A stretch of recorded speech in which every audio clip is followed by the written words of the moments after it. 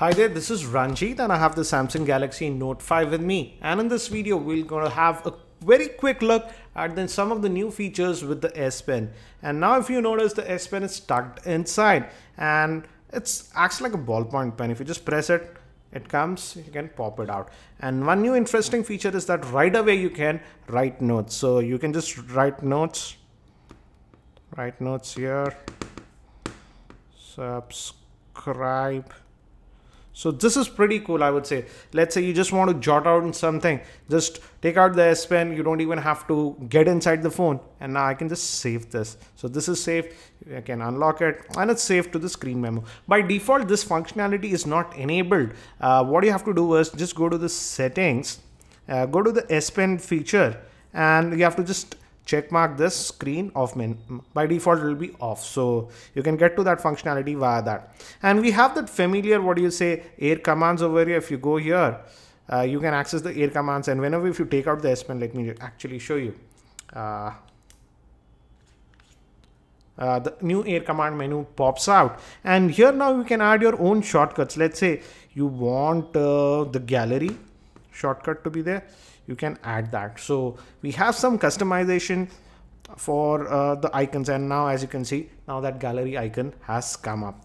Let me actually show you one more interesting new feature. Let's open this web browser, and as you can see, this is a very big web page, and Samsung has added this new feature.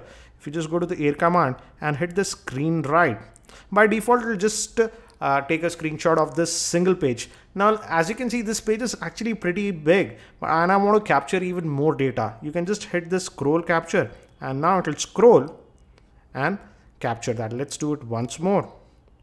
So as you can see, if you notice closely over here, it has captured everything in a single image. I'll say done, and now as you can see, it has made a single image that has everything. So this is useful if you have a lot of data, long web pages or something where you want to show, and now you can do your regular annotations. Let's say I want to check the story. I can obviously use the S Pen features and do my annotations and stuff.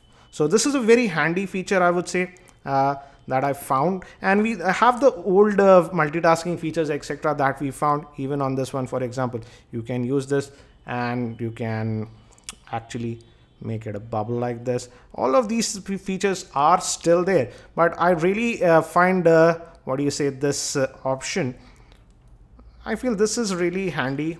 If you just have some thoughts, just take out your S Pen and just start writing your ideas. So this is cool. And regarding the S Pen, actually it's color coded down, so if you have a gold version it will be different, and but again it's still hollow, I would say. It has this clicky feature. It acts like a, what do you say, ballpoint pen, but again it does not do anything. I would have loved to see some other feature, but it does nothing. This one is just for popping it in like this, and if you just press it, you can take it out. So this was a very quick video regarding some of the new features with this S Pen on the Note 5. I'll also be posting more videos on the Note 5. Thanks for watching. This is Ranjit, and I hope to see you in my next video.